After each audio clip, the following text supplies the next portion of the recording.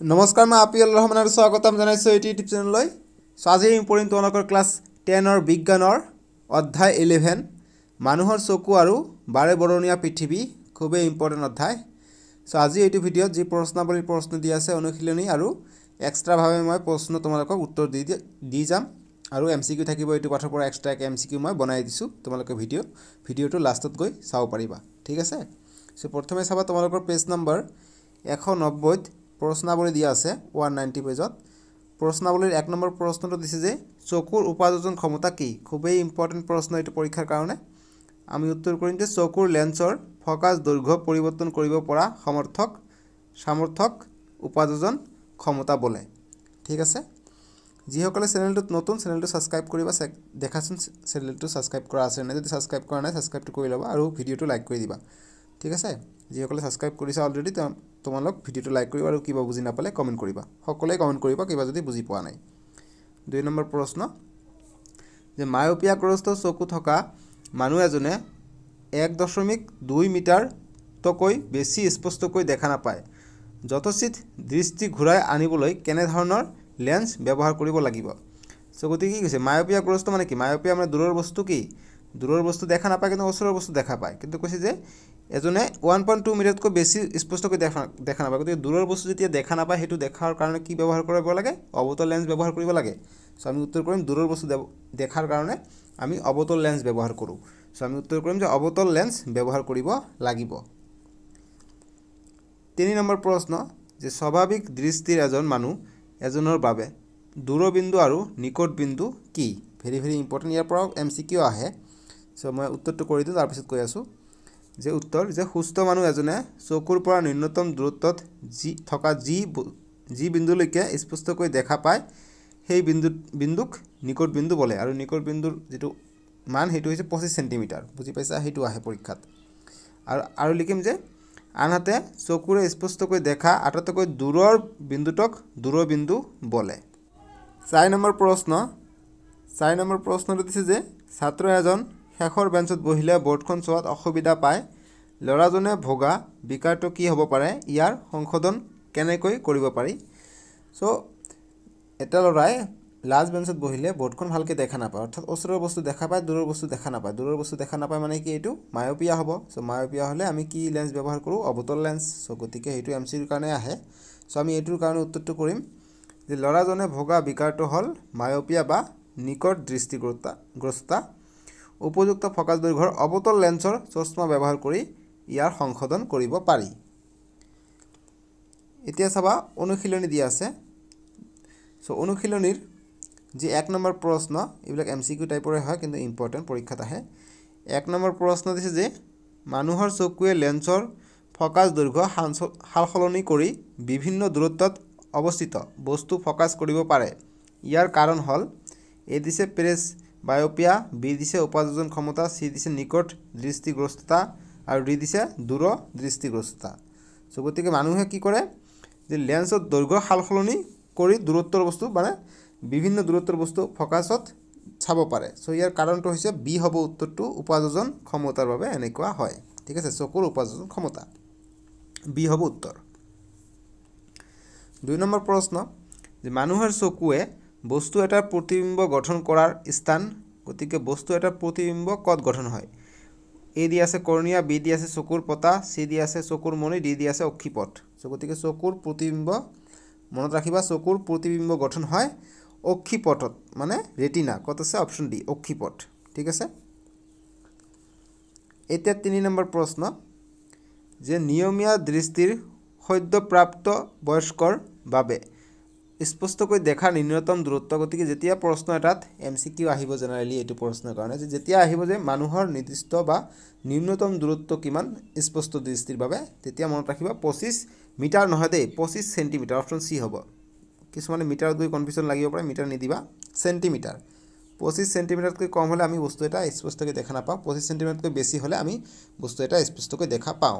C হ'ব ইয়াৰ শুদ্ধ উত্তৰ। এতিয়া 4 নম্বৰ প্ৰশ্ন চকুৰ কি অংগৰ ক্ৰিয়াৰ বাবে চকুৰ লেন্সৰ ফকাছ দৈৰ্ঘ্যৰ পৰিৱৰ্তন হয়? এ দিছে চকুৰ মণি, বি দিছে অক্ষিপট, চি দিছে চিলিয়াৰী আৰু ডি দিছে চকুৰ পতা। সো কৈছে যে চকুৰ কি অংগৰ ক্ৰিয়াৰ বাবে চকুৰ লেন্সৰ ফকাছ দৈৰ্ঘ্যৰ পৰিৱৰ্তন হয় গতিকে লেন্সৰ ফকাছ দৈৰ্ঘ্যৰ পৰিৱৰ্তন হয় কি চিলিয়াৰীৰ বাবে গতিকে ciliary option C is the correct answer সি নম্বৰটো হ'ব শুদ্ধ বুজি পাইছানে এতিয়া 5 নম্বৰ প্ৰশ্নটো দিছে এটো এটা অংক হয় কিন্তু সহজ অংক এইবিলাক তোমালোকৰ পৰীক্ষাটো আহিব 5 নম্বৰ প্ৰশ্নটো কৈছে যে এজন মানুহৰ দূৰদৃষ্টিগ্ৰস্ততা সংশোধনৰ বাবে -5.5 ডি মানে ডায়োপ্টাৰ লেন্স ক্ষমতাৰ একক হৈছে ডায়োপ্টাৰ এইটোও পৰীক্ষাত আহে মনত ৰাখিবা ডায়োপ্টাৰ ক্ষমতাৰ লেন্সৰ আৱশ্যক গতিকে -5.5 ডায়োপ্টাৰ ক্ষমতাৰ লেন্সৰ আৱশ্যক তেওঁৰ নিকট দৃষ্টিগ্ৰস্ততা সংশোধনৰ বাবে আৱশ্যকীয় লেন্সৰ ক্ষমতা -1.5 ডি হলে এতিয়া 1 নম্বৰ কৈছে যে দূৰদৃষ্টিগ্ৰস্ততা আৰু 2 নম্বৰ কৈছে যে নিকট দৃষ্টিগ্ৰস্ততাৰ সংশোধনৰ বাবে আৱশ্যক হোৱা লেন্সৰ ফকাছ দৈৰ্ঘ্য কিমান সো ইয়াত দুটাকে প্ৰশ্ন দিছে প্ৰথমে আমি 1 নম্বৰটোৰ কাৰণে উত্তৰ কৰো যে দূৰদৃষ্টিগ্ৰস্ততাৰ বাবে আমাক দিয়া আছে কি যেটো পাৱাৰ দিয়া আছে -5.5 ডায়োপ্টাৰ আৰু আমি এটা সূত্ৰ জানো কি আমি জানো পাৱাৰ ফকাছ দৈৰ্ঘ্য বা ফকাছ 1/p ঠিক আছে গতিকে p ৰ মান বহাই দিবা বহাই দি ভাগ কৰিলে কি আহিব f ৰ মান পাম আমি -0.18 মিটাৰ পাই যাম ঠিক আছে আৰু 2 নম্বৰটোৰ কাৰণে আমি লিখিম 2 নম্বৰৰ आंसर লিখিম যে নিকট দৃষ্টিগ্ৰস্ততাৰ সংশোধনৰ বাবে দিয়া আছে আমাক +1.5 ডায়োপ্টাৰ দিয়া আছে পাৱাৰটো সো আমি সূত্ৰটো এপ্লাই কৰি দিম 1/p f = 1/p সূত্ৰ এপ্লাই কৰি দিলে এইটো লিখিব গতিকে f = 1/p ৰ মান আমি বহাই দিম p ৰ মান বহাই দিলে ভাগ কৰি দিলে হ'ব 0.67 মিটাৰ এইবিলাক ভাগ কৰিব পাৰা নাই সিম্পল ভাগ হয় তোমালোকে ট্ৰাই কৰিবা আহি যাব ঠিক আছে একেবাৰে সহজ এতিয়া 6 নম্বৰ অংকয়ে হয় কিন্তু ইম্পৰ্টেন্ট 6 নম্বৰ কৈছে যে নিকট দৃষ্টিগ্ৰস্ত মানুহ এজনৰ দূৰবিন্দু চকুৰ সন্মুখত 80 সেন্টিমিটাৰ দূৰত্বত এই বিকাৰৰ সংশোধনৰ বাবে প্ৰয়োজন হোৱা লেন্সৰ প্ৰকৃতি কি আৰু ক্ষমতা কিমান আমি উত্তৰ কৰিম প্ৰথমত যে উত্তৰ যে নিকট দৃষ্টিগ্ৰস্ত দোষ থকা মানুহজনৰ বাবে গতিকে নিকট দৃষ্টি থাকিলে কি হ'ব ইউ অৰ্থাৎ লক্ষ্য বস্তু থাকিব এটো -ইনফিনিটি লৈকে থাকিব পাৰে আৰু ভি যেটো আছে আমাক কৈছে যে চকুৰ সন্মুখত 80 সেন্টিমিটাৰ অৰ্থাৎ -80 সেন্টিমিটাৰ হ'ব আৰু ফকাছ দৈৰ্ঘ্য কিমান আমাক ওলাব লাগে গতিকে f = what সো আমি লেন্সৰ ফৰ্মুলা বহাই দিম যে আমি জানো কি 1/f = 1/v - 1/u সো আমি এইটো এইফালে আনাৰ কাৰণে এইটো 1/u টো মাইনাস হৈ গৈছে ঠিক আছে সো গতিকে এইটো দাপনৰ ফৰ্মুলাৰ লগত আকৌ মিক্সাৰ নকৰিবা এইটো মাইনাস হ'ব ঠিক আছে 1/f = 1/v - 1/u সো এইটো আমি এতিয়া মানবিলাক আমি পুট কৰি দিছো v ৰ মান -80 আৰু u ৰ মান হ'ব -ইনফিনিটি লৈকে চাব পাৰিব গতিকে -ইনফিনিটি গতিকে আমি ইনফিনিটিৰ মান 1/ইনফিনিটি মানে যি কোনো থাকক এইটো শূন্য হৈ যায় গতিকে ইয়াৰ একো ভ্যালু নাই গতিকে 1/80 মানে 0. এইটো কি মানত আছে তোমালোকে চাবা প্ৰশ্নত এইটো আমাক প্ৰশ্নত কি কৈছে যে 0.80 সেন্টিমিটাৰ দূৰত্বত আছে ঠিক আছে সো গতিকে ইয়াত আছে আমাক 1/f গতিকে আমি ইয়াৰ মানটো পাইছো 1/80 গতিকে 1/1 আমি ক্যান্সেল কৰাই দিম দিলে আমি f = -80 সেন্টিমিটাৰ টো পাই যাও সো গতিকে আমি ফকাসটো পাই যাম যেহেতু মিটাৰত লব লাগিব গতিকে মিটাৰত ললে f = 100 দি ভাগ কৰিবা আমি 0.80 অৰ্থাৎ -0.80 মিটাৰ আমি পাই যাম ঠিক আছে এতিয়া আমাক ক্ষমতাটো ওলাব কৈছে গতিকে লেন্সৰ ক্ষমতা আমি ওলাম যে এতিয়া লেন্স ক্ষমতা p = 1/f f ৰ মান বহাই দিম -0.80 আৰু এইটো ভাগ কৰিলে আমি পাই যাম -1.25 ডি অৰ্থাৎ ডায়োপ্টাৰ ঠিক আছে আৰু লাষ্টত লিখিম যে গতিকে মায়োপিয়া বিকাৰৰ সংশোধনৰ বাবে অৱতল লেন্স প্ৰয়োজন হয় ঠিক আছে এতিয়া 7 নম্বৰ প্ৰশ্নটো দিছে যে দূৰদৃষ্টিগ্ৰস্ততাৰ সংশোধন দেখুৱাই ৰশ্মি চিত্ৰ অঙ্কন কৰা দূৰদৃষ্টিগ্ৰস্ত চকু এটাৰ বাবে নিকট বিন্দু 1 মিটাৰ এই বিকাৰৰ সংশোধনৰ বাবে প্ৰয়োজন হোৱা লেন্সৰ ক্ষমতা কিমান ধৰি লোৱা স্বাভাৱিক চকুৰ বাবে নিকট বিন্দু 25 সেন্টিমিটাৰ আমি উত্তৰটো কৰিম যে উত্তৰ যে দূৰদৃষ্টিগ্ৰস্ততাৰ সংশোধনৰ ৰশ্মি চিত্ৰ এই নম্বৰটো দিছো যে হাইপাৰমেট্ৰপিয়ক চকুৰ নিকট বিন্দু এটো চিত্ৰ এনেকুৱা আছে কিতাপত আছে পেজ নম্বৰ 189 ত চাবা ধুনিয়াকে দিয়া আছে পেজ 189 ত তাৰপিছত বি নম্বৰ যেটো আছে বি নম্বৰ চিত্ৰ হৈছে মেট্ৰপিক চকু তাৰপিছত সি নম্বৰ যেটো আছে এটো হৈছে হাইপাৰমেট্ৰপিক চকুৰ সংশোধন চিত্ৰটো যদি দেখা পোৱা নাই কিতাপৰ 189 পেজত দিয়া আছে 189 পেজত ঠিক আছে আৰু অঙ্কটো আমি লিখিব লাগিব যে দিয়া আছে u = -25 সেন্টিমিটাৰ v = 1 মিটাৰ অৰ্থাৎ ইয়াক সেন্টিমিটাৰত কনভাৰ্ট কৰিলে 100 সেন্টিমিটাৰ হ'ব ঠিক আছে সো গতিকে -100 সেন্টিমিটাৰটো দিবা মাইনাস চিহ্নটো আগফালে দিবা মাইনাসটো ৰৈ গৈছে -100 সেন্টিমিটাৰটো দিবা এতিয়া লিখিবা যে আমি জানো যে 1/f = 1/v - 1/u মানকেইটা বহাই দিবা ধুনীয়াকৈ বহাই দিবা গতিকে 100 ইয়াত আছে 25 গতিকে এই দুটাৰ আমি এলচিএম ল'ম 100 আৰু 25ৰ এলচিএম 100 হৈ যাব সো এইটো কৰিবা 3 আহিব গতিকে এতিয়া 1/f আছে আমি উলটাই দিম উলটাই দিলে কি হ'ব 100 টো ওপৰত যাব আৰু 3 টো তলত আহিব সো উলটি গলে 100/3 হল গতিকে এইটো কটাকটি কৰিলে কিমান হ'ব 1/3 পাম আমি মিটাৰ ফোকাসটো আৰু পাৱাৰটো পাম p = 1/f f ৰ মান আমি বহাই দিম 1/3 1/3 তলত ইয়াত এটা ভাগ আছে আকৌ এটা ভাগ থাকিলে এইটো উলটি যাব অৰ্থাৎ 3 আহিব ওপৰত গতিকে পাৱাৰটো পাম আমি 3 ডায়োপ্টাৰ গতিকে আমি উত্তৰটো লিখিব লাগিব যে এই বিকাৰৰ সংশোধনৰ বাবে প্ৰয়োজন হোৱা লেন্স ক্ষমতা 3 ডায়োপ্টাৰ ঠিক আছে এতিয়া 8 নম্বৰ প্ৰশ্ন যে সাধাৰণ চকুৱে এটা 25 সেন্টিমিটাৰতকৈ ওচৰত ৰখা বস্তু দেখা নাপায় কিয় গতিকে 25 সেন্টিমিটাৰতকৈ ওচৰত থাকিলে আমি কিয় দেখা নাপাওঁ সো গতিকে স্পষ্টকৈ দেখা নাপাওঁ কিয় একচুয়ালি প্ৰশ্নটো হ'ব লাগিছিল কিন্তু যেহেতু আমাক এনেকৈ কৈছে আমি উত্তৰ কৰিম যে চিলিয়াৰী পেশীয়ে 25 সেন্টিমিটাৰতকৈ কম দূৰত্বত থকা বস্তু এটা লক্ষ্য কৰিবলৈ চকুৰ লেন্সখনক বেছি বেকা কৰিব নোৱাৰে ফলত চকুৰ অবিহাৰী ক্ষমতা হ্ৰাস পায় ইয়াৰ ফলত প্ৰতিবিম্ব ৰেটিনাত গঠিত নহয় সেইবাবে বস্তু এটা স্পষ্টকৈ দেখা নাপায় এতিয়া 9 নম্বৰ প্ৰশ্ন যে চকুৰ পৰা লক্ষ্যবস্তুৰ দূৰত্ব বঢ়াই নিলে চকুৰ ভিতৰত প্ৰতিবিম্বৰ দূৰত্ব কি হয় আমি উত্তৰটো কৰিব লাগিব যে চকুৰ লেন্স আৰু ৰেটিনাৰ মাজৰ দূৰত্ব সদায় সমান থাকে যাৰ ফলত লক্ষ্যবস্তু চকুৰ পৰা আঁতৰাই নিলেও চকুৰ ভিতৰত প্ৰতিবিম্ব দূৰত্বৰ কোনো পৰিৱৰ্তন নহয় এই ক্ষেত্ৰত চকুৰ লেন্স সংলগ্ন পেশীৰ সংকোচন আৰু প্ৰসাৰণে এনেদৰে নিয়ন্ত্ৰণ কৰে যে প্ৰতিবিম্ব ৰেটিনাত গঠন হয়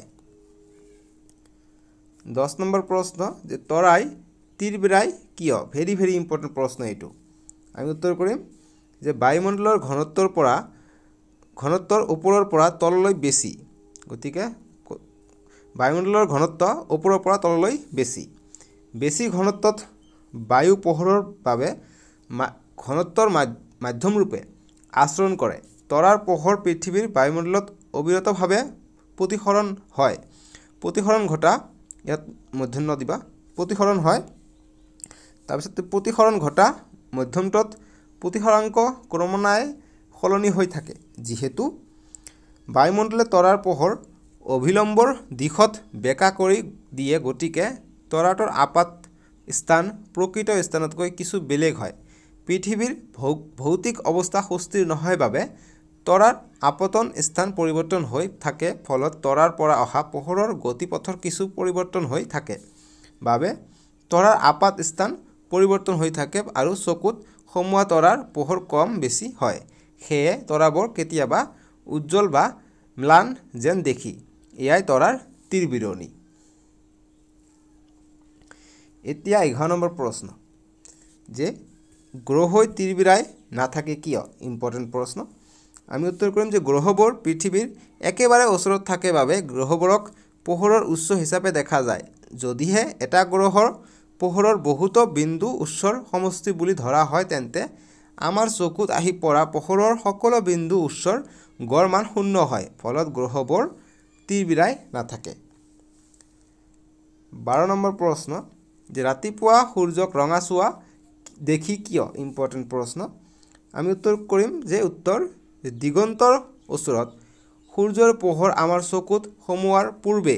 বায়ুমণ্ডলৰ আপেক্ষিকভাৱে ডাঠ তৰৱবোৰৰ মাজেৰে যথেষ্ট দূৰত্ব অতিক্ৰম কৰে বায়ুমণ্ডলৰ মাজেৰে চুটি তৰংগ দৈৰ্ঘ্যৰ পোহৰ ৰশ্মিবোৰ পাৰ হৈ আহতে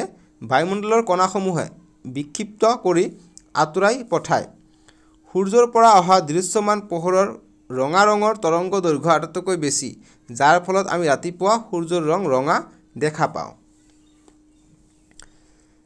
13 নম্বৰ প্ৰশ্ন এটোৱে অন্তিমটো প্ৰশ্ন অনুশীলনীৰ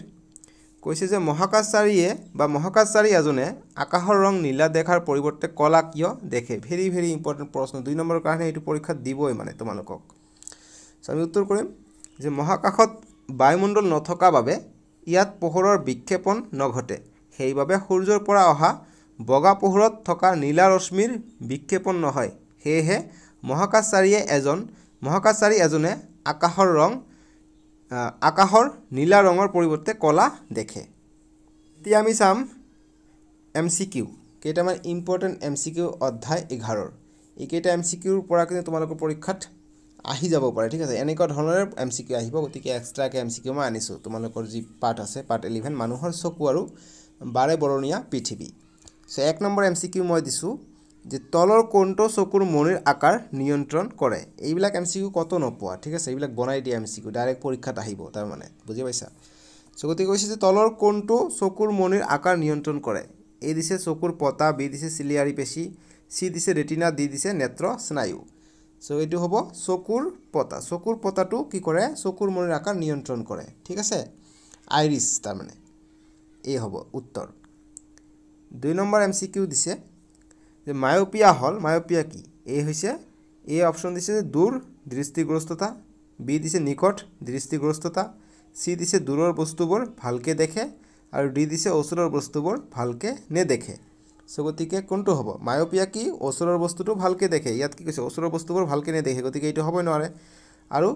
মায়োপিয়াত কি দূৰৰ বস্তুবোৰ ভালকে নেদেখে গতিকে ইয়াত দেখে বুলি কৈছে গতিকে এইটো হ'ব নোৱাৰে মায়োপিয়াটো হৈছে যে ওচৰৰ বস্তু ভালকে দেখে কিন্তু দূৰৰ বস্তু ভালকে নেদেখে ঠিক একেদৰে দূৰদৃষ্টিগ্ৰস্ততা কি হয় হাইপাৰমেট্ৰোপিয়া কি হয় দূৰৰ বস্তু ভালকে দেখে ওচৰৰ বস্তু ভালকে নেদেখে কিন্তু সিডি দুটা উল্টা দিছে সো গতিকে মায়োপিয়া মানে ওচৰৰ বস্তু ভালকে দেখা পায় অৰ্থাৎ নিকট দৃষ্টিগ্ৰস্ততা গতিকে মায়োপিয়া হৈছে ঠিক আছে নিকট দৃষ্টিগ্ৰস্ততা হ'ব ঠিক আছে বি হ'ব শুদ্ধ উত্তৰ মানে ওচৰৰ বস্তু দেখা পায় ঠিক আছে গতিকে মায়োপিয়াটো হ'ব কি নিকট দৃষ্টিগ্ৰস্ততা মানে ওচৰৰ বস্তু দেখা পায় আৰু হাইপাৰমেট্ৰোপিয়াটো হ'ব হে দূৰ দৃষ্টিগ্ৰস্ততা গতিকে এটোৰ কাৰণে আনসাৰটো হ'ব বি উত্তৰ ঠিক আছে গতিকে বি লিখি লোৱা 3 নম্বৰ প্ৰশ্ন সূৰ্যৰ পোহৰৰ বৰ্ণালী পাবলৈ প্ৰিজমৰ ব্যৱহাৰ কৰা প্ৰথম ব্যক্তিজন কোন আছিল ভেৰি ইম্পৰ্টেন্ট প্ৰশ্ন সো গতিকে যি সূৰ্যৰ পোহৰৰ বৰ্ণালী 7টা তাতে পোহৰ কালাৰ থাকে ৰং থাকে তাতকৈ বেছি না থাকে গতিকে হেতু কোনে প্ৰথম এটো ব্যৱহাৰ কৰিছিল যেটো সূৰ্যৰ পোহৰৰ বৰ্ণালী পাবলৈ প্ৰিজমৰ কোনে প্ৰথম ব্যৱহাৰ কৰিছিল প্ৰিজম ব্যৱহাৰ এ দিছে সিভি ৰামান বি দিছে হেৰল্ড সি ইউৰি সি দিছে ৰামানুজন আৰু ডি দিছে সাৰ Isaac Newton so option D is the correct answer সাৰ আইজাক নিউটনে ব্যৱহাৰ কৰিছিল প্ৰিজম প্ৰথমে সূৰ্যৰ পোহৰ বৰ্ণালীৰ বাবে গতিকে ডি হ'ব ইয়াৰ কাৰণে শুদ্ধ উত্তৰ 4 নম্বৰ প্ৰশ্ন যে তলৰ অশুদ্ধ উক্তিটো বাছনি কৰা এ দিছে যে ৰামধেনু সদায় সূৰ্যৰ বিপৰীত দিশত সৃষ্টি হয় গতিকে এইটো ঠিকে আছে শুদ্ধ আছে বি দিছে যে পানীৰ টোপালবোৰে ক্ষুদ্ৰ প্ৰিজমৰ দৰে কাম কৰে গতিকে এইটো শুদ্ধ আছে সি দিছে যে তৰাৰ তীৰবিৰণী তৰাৰ পোহৰৰ বায়ুমণ্ডলীয় প্ৰতিফলনৰ বাবেই হয় গতিকে এইটো অকমান ডাউট আছে যেটো অশুদ্ধ এইটো আমাক বাছনি কৰিব কৈছে ঠিক আছে কৈছে যে অশুদ্ধ উক্তিটো বাছনি কৰা গতিকে সি জান পাইছো ঠিক আছে ডি পঢ়ো এবাৰ যে কলয়ডীয় কণাত পোহৰৰ বিক্ষেপণৰ বাবে টিন্ডেল পৰিঘটনা সৃষ্টি হয় গতিকে টিন্ডেল পৰিঘটনা আমি ক্লাস 9 তে পাইছিলো কলয়ডীয় দ্ৰব্য হয় গতিকে এইটো শুদ্ধ হ'ব গতিকে সি হ'ব শুদ্ধ অশুদ্ধ গতিকে এইটোৰ কাৰণে উত্তৰ হ'ব সি কিয়নো তৰাৰ তীৰবিৰণী তৰাৰ পোহৰৰ বায়ুমণ্ডলীয় প্ৰতিফলনৰ বাবে নহয় বায়ুমণ্ডলৰ প্ৰতিসৰণৰ বাবেই হয় গতিকে প্ৰতিসৰণ থাকিলে শুদ্ধ হলে যেহেতু আমাক প্ৰতিফলন দিছে গতিকে এইটো ভুল হৈ যাব গতিকে আমাক কৈছে কোনটো অশুদ্ধ বাছনি কৰা গতিকে সি হ'ব অশুদ্ধ গতিকে উত্তৰটো হ'ব সি 4 নম্বৰ এমসিকিউৰ কাৰণে উত্তৰটো হ'ব সি বুজি পাইছানে সি হ'ব আনসাৰটো so thanks for watching IPL Rahman YouTube channel আজিলৈকে আহো আমি নেক্সট ভিডিঅ তোমালোকৰ যেটো অধ্যায় 12 আছে স্ক্ৰিনত অলৰেডি উঠিছে তাতে ক্লিক কৰি চাব পাৰিবা নহলে ডেসক্ৰিপচনত দিয়া আছে সো নেক্সট ভিডিঅ আমি ফিজিক্স স্টাৰ্ট হৈ যাব সো ফিজিক্স এইবিলাকো ফিজিক্স একো কথা নাই মানে পদাৰ্থ বিজ্ঞান সো নেক্সট অধ্যায় 12 কৰিম বিদ্যুৎ ইলেক্ট্ৰিসিটি খুবেই ধুনিয়া আৰু ইন্টাৰেষ্টিং অধ্যায় তাৰ পৰা প্ৰশ্ন থাকে সো আজিলৈকে আহো বাবে টেক কেয়াৰ